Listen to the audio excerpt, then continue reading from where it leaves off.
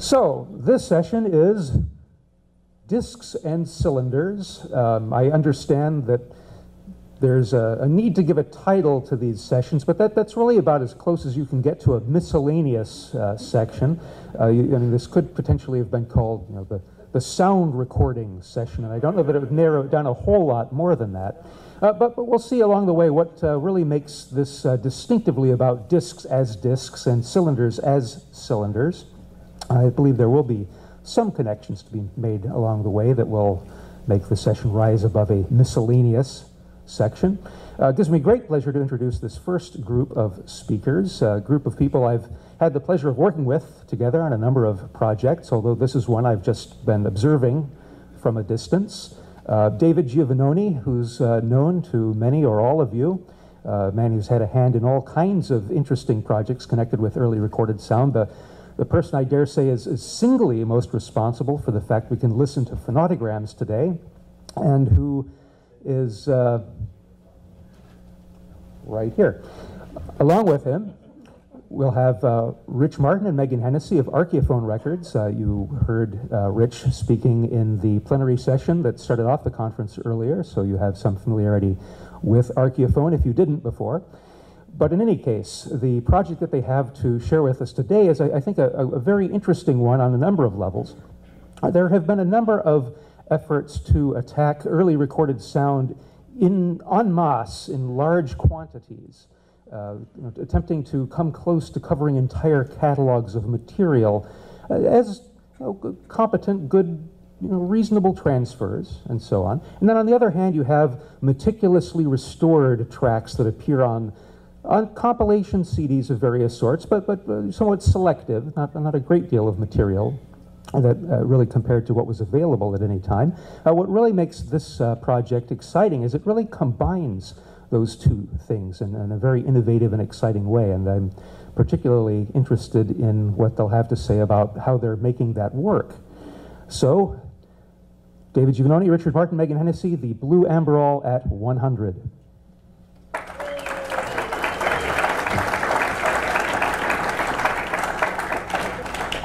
Yeah, all my fans are here today, all of our fans.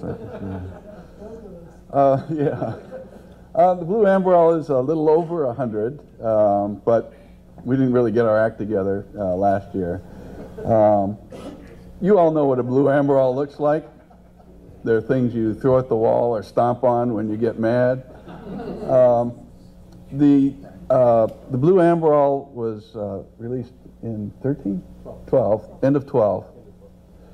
And was the last cylinder standing in 1929 when Edison shut down all of the record interests. It's probably the most ubiquitous cylinder out there, and you can pick them up for cheap. In fact, this is how this project started, if I could tell the story. As a collector, I'm out buying record collections, and a few years ago I found myself, after having bought 4 or 5 significant collections with 20,000 cylinders in storage as yet unprocessed, and then when I started processing them I found that 8,000 of them were these damn Blue Amberols, and I didn't know exactly what to do with them. I started to assemble them and process them, and I found that 2 of the 5 collectors whose collections I had bought after their passing had actually started to put together runs of cylinders. And not just runs, but best copies. And as I put these collections together, I found, there's still lots of holes, but within the first 1,000 or so in the series, which are all Blue Amberols worth having, and we'll talk about that in a minute, that there were over 90% of the titles were represented in the collections that I had bought because I really wanted the other cylinders in the collection. I talked to Megan and to Rich about this, and they said, well, let's put them out. Let's see if we can do a complete run. Really, nobody's done that yet. There are several public institutions that are kind of working towards that end.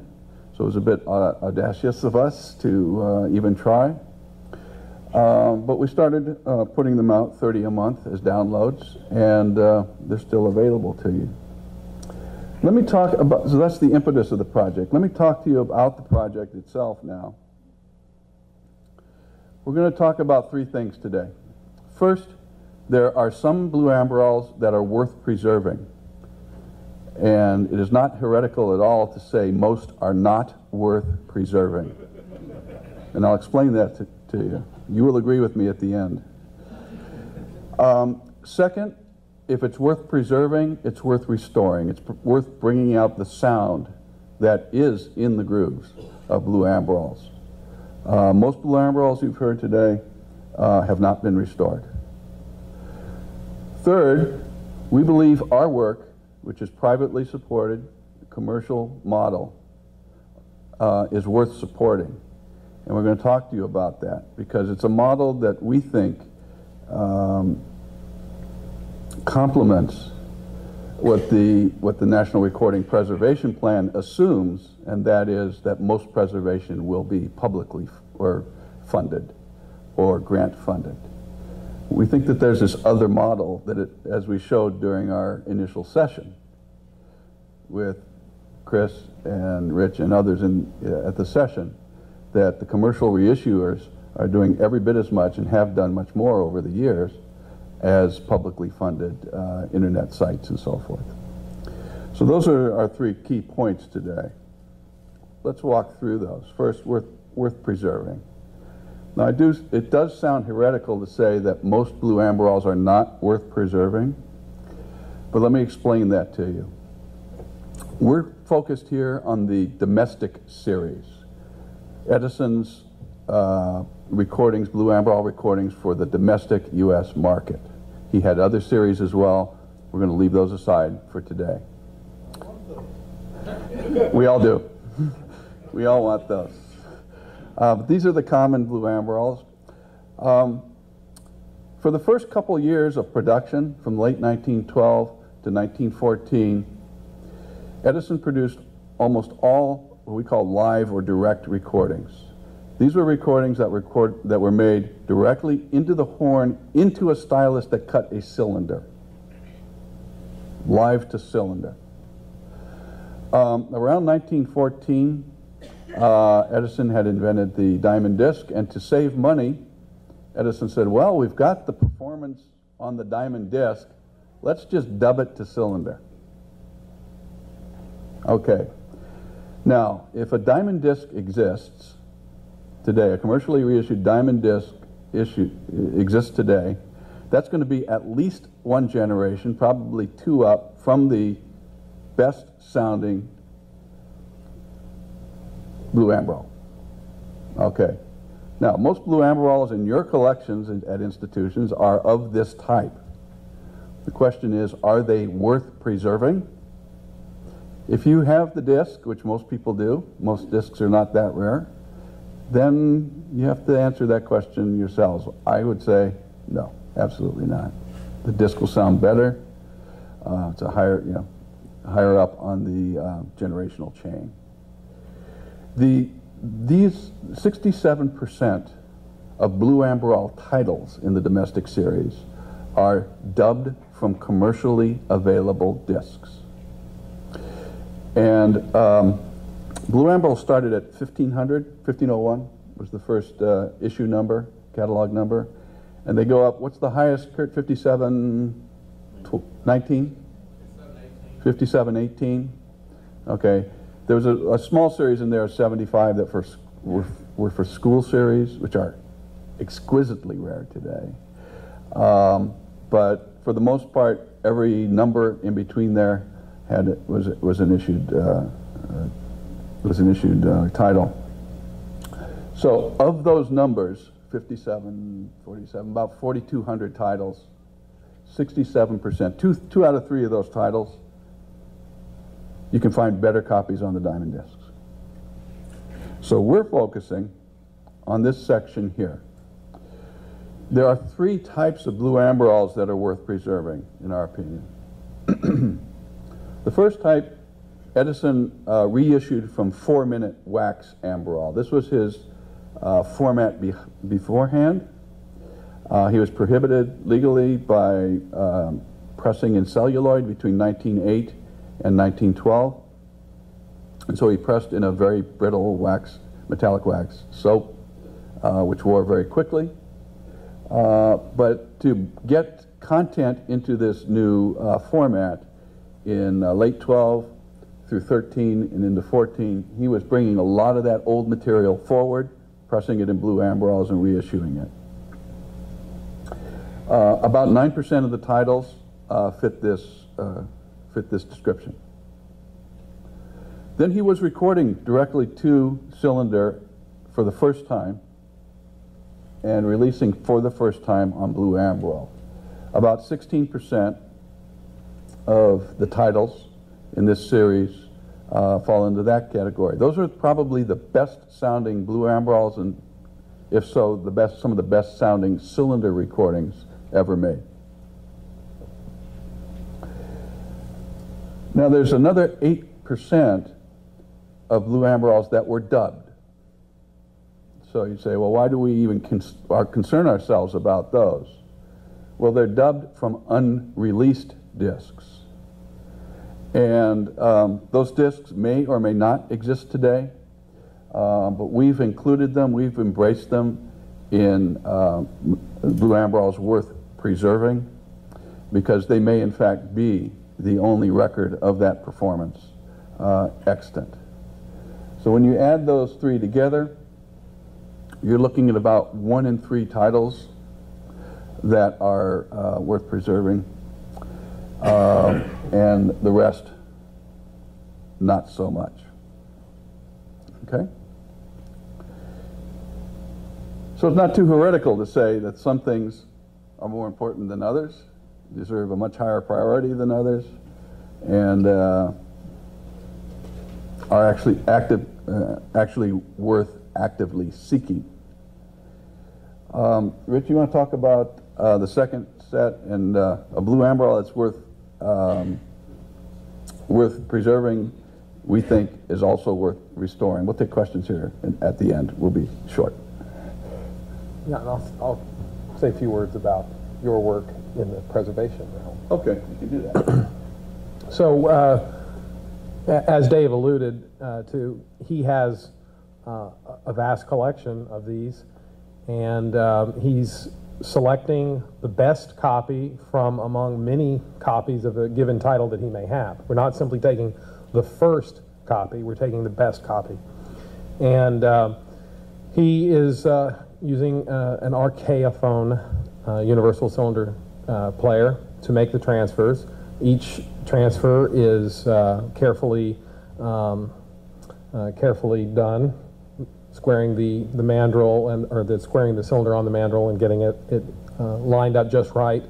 And he's doing them at archival specifications, 24-bit, 96 kilohertz in stereo. So we have these archival transfers, and they stay that way. We don't do any destructive editing on top of that. So then they come to me, and from there I'm doing the next step. I'm doing the restoration. So get a little AB here, and here's the very first selection in the series. It's 1501, and it's an orchestral piece. And I go forward more. You need to explain. This is from. Okay, so the first thing I'm gonna show you is a raw transfer. This is not one of our own. This is something that you could get online at one of the many places that, quite thankfully, have been trying to do some of this work, have been making it freely available, which we greatly appreciate their efforts. But you're going to notice there are some problems here, and this is the sort of thing that people have faced up till now.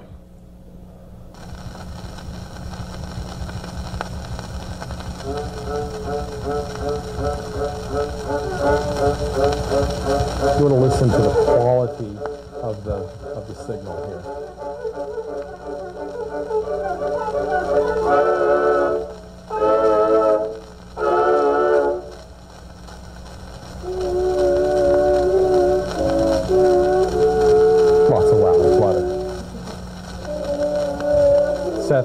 dying.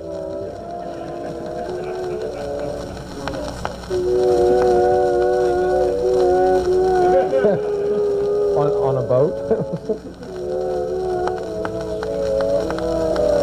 Okay, well, if it's worth preserving, it's also worth restoring.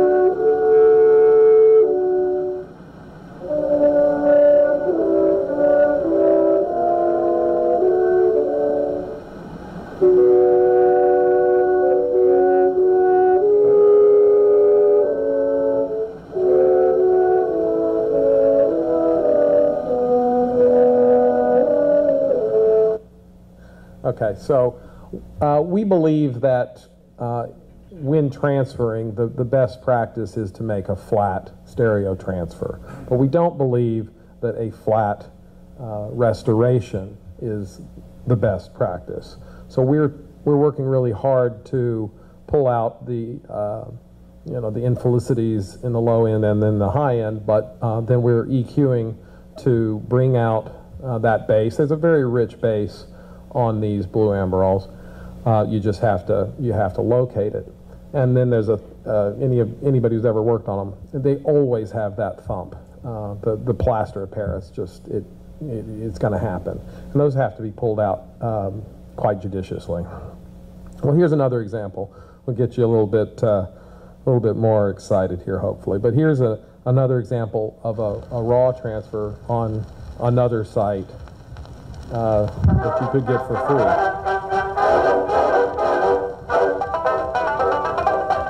Lots of distortion. Yeah, it's worn considerably.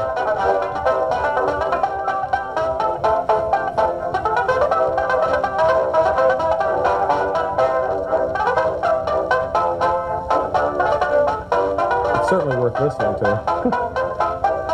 But if it's worth preserving, it's also worth restoring.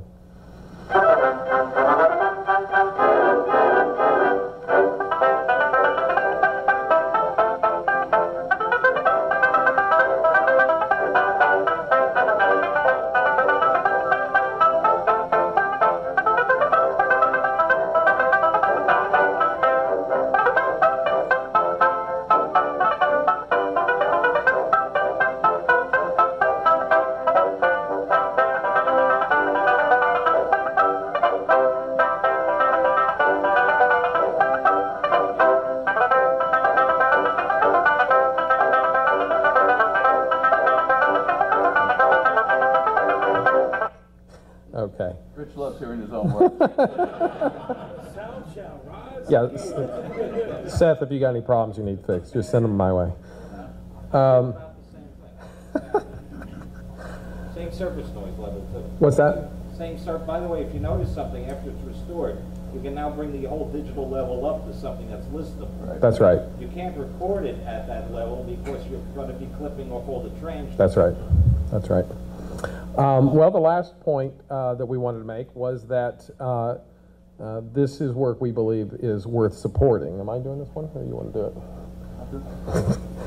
it? We'll tag on it. We have launched this download project that David mentioned, trying to get into that age, reach different kinds of consumers. We've been putting out 30 of these a month, a double album, basically, on iTunes and Google Play and Amazon. And you can still get those. We'll have 12 volumes available. But if you want to wait, you can, at the end of the year, we hope to have ready volume 1 of the physical series, which will be about 500 tracks on about 30 CDs in a little box. We're going to keep it very kind of archival, a little bit lighter on the literature, which we have been making available freely on our website to go along with the download series. One of the things we have found from our customer base is that they are still very much dedicated to physical product. We're trying to answer that need as well as the need of those who want downloadable product. We think this is something that's going to be very attractive to archives and libraries. One thing that we hope we are achieving in this series is that we've done it for you.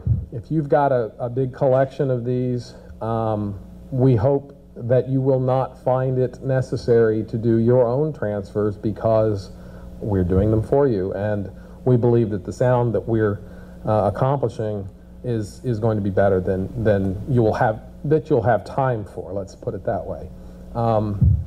So it's ready to go. So, the Blue Amberol at 100, worth preserving, worth restoring, and worth supporting. Thank you very much.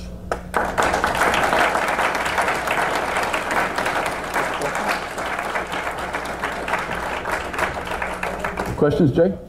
Yeah. So the question was pretty straightforward. Outside of the unreleased on disc, do these fall into a numerical range? Yes.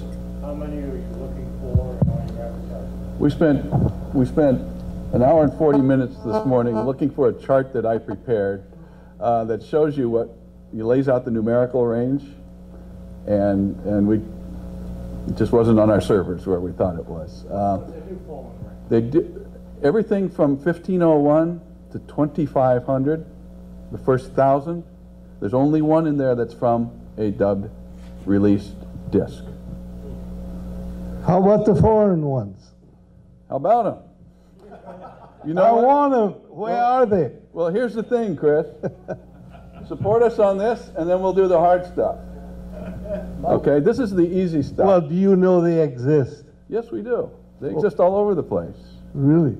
Yeah, name the series for me. There's Mexican I want the series, Spanish series. the Spanish series, Mexican series. There's a Cuban series. There's what else, Bill? No, I don't want Puerto none of the Rican? rest. Just the Cuban and Mexican. Yeah. Okay. Well, Chris, we're going to work on that for you then.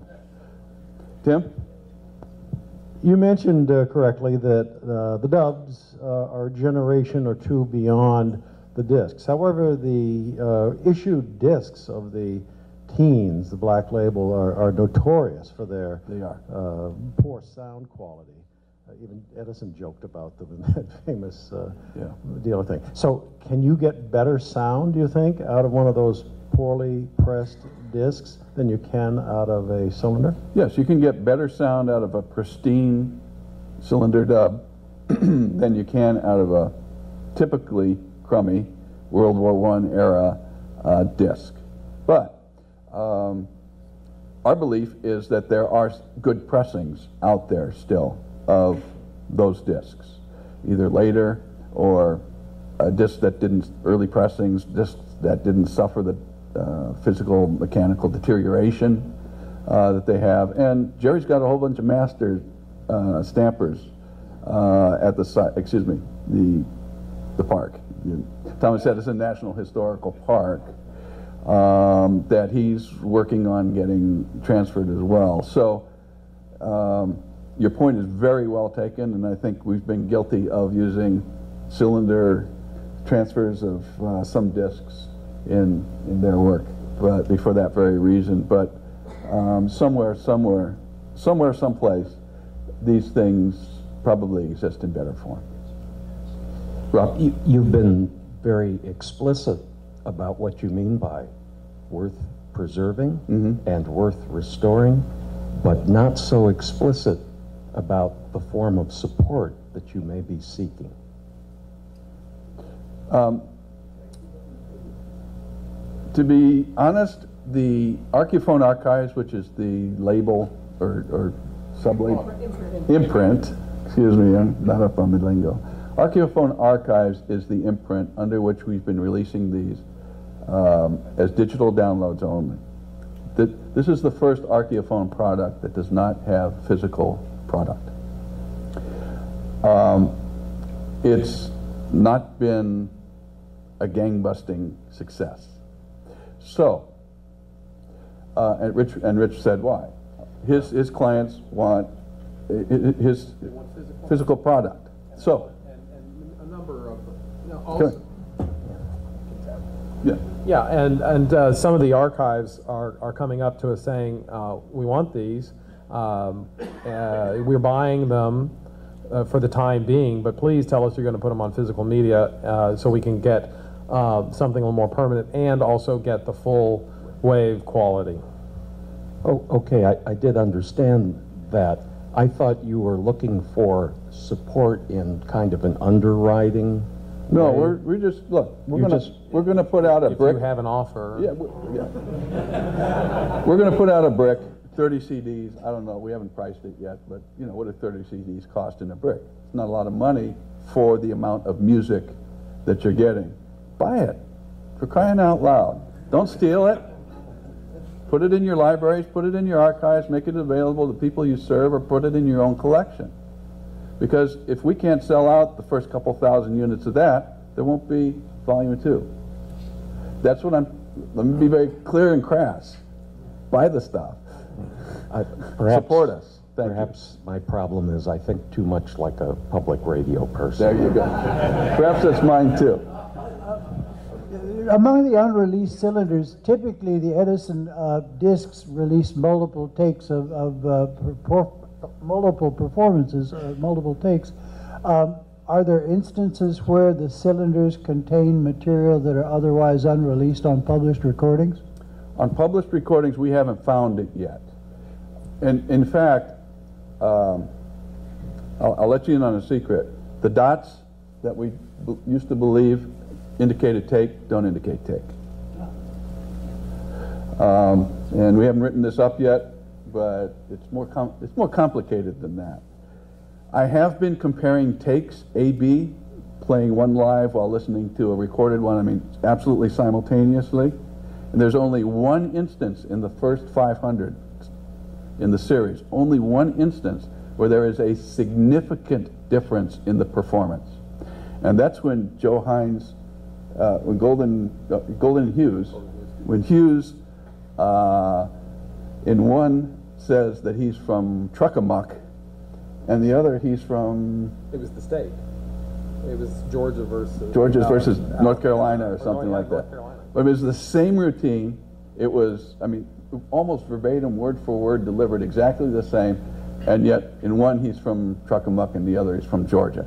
So we have found Edison's folks demanded consistency from take to take is what we suspect. Now, when you get into the 20s and the jazz stuff, that's a whole different deal, but that's not where we are yet. George.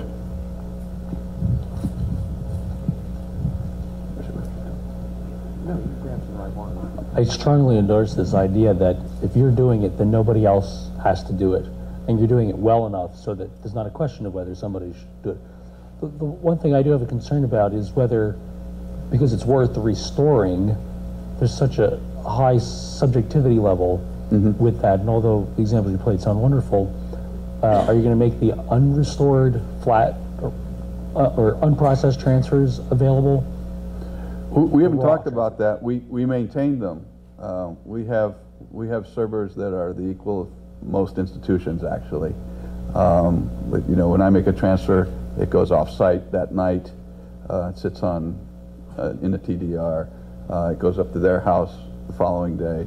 So we have multiple off-site locations. We're running RAID arrays. I mean, it's going to be.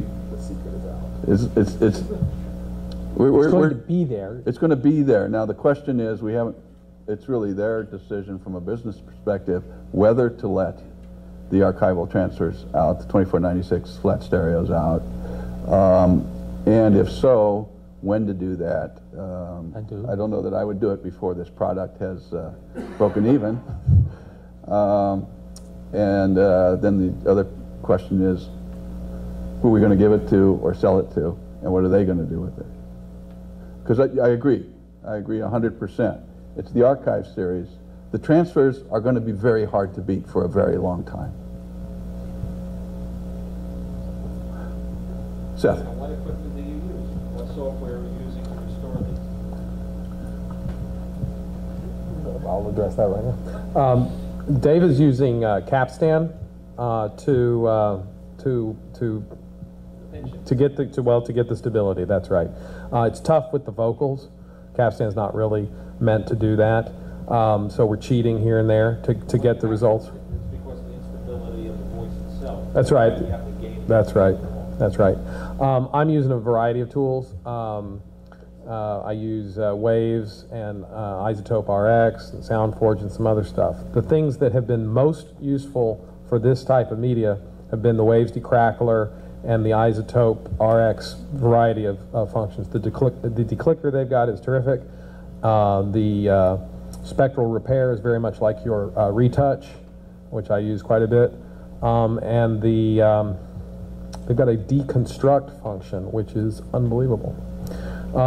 The bottom end, like I said earlier, has got the thump over and over and over and over again, and that I have to take that bottom and really kind of clean it out.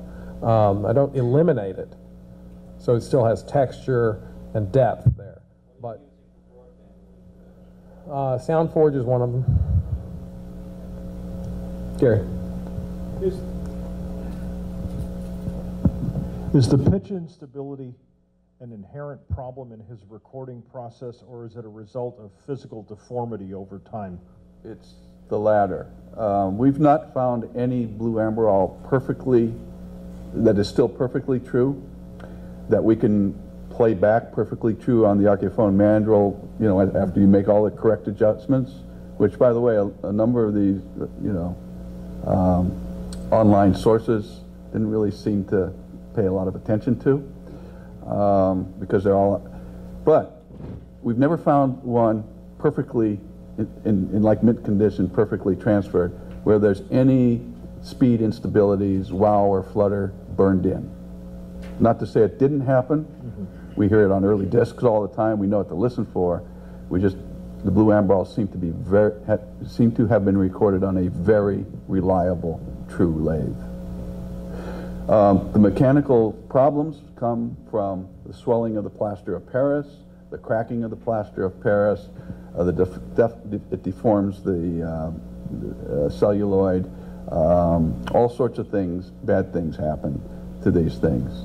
A lot of it can be corrected on the mandrel of the Archeophone because of the adjustments, and most of my time is spent adjusting, not transferring. Yes. Blue Amberol that might play like this, as it turns. Well, if you can make the mandrel do that, then the Blue Amberol is nice and true. Also adjusting the back end of it too, the height adjustment. Yeah, there's all sorts of adjustments you can make. Can I ask you one other thing? Have you hit anywhere there were skip grooves or repeated grooves? All the time. When we have a less than nice copy, yes, that happens. How do you get around it? Play it backwards. Okay. I found another way of doing it is to offset the arm as if you're playing it like a record. No, instead of it. Oh, that's another way. Sure. Sure. You pull it and let the motor pull it at a different angle. Sure. There's all sorts of tricks. I can show you a trick I do with a pencil. There's all sorts of things. Everybody's got a trick. We're getting hooked off the stage here. So maybe one more. Okay, Brad.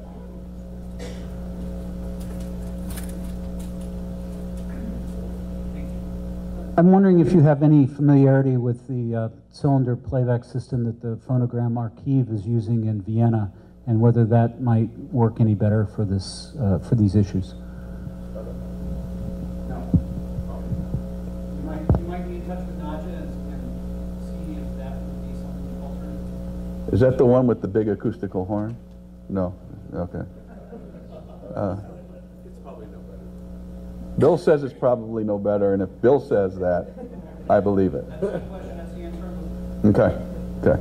He knows. Others? Good. Thank you. Thank you.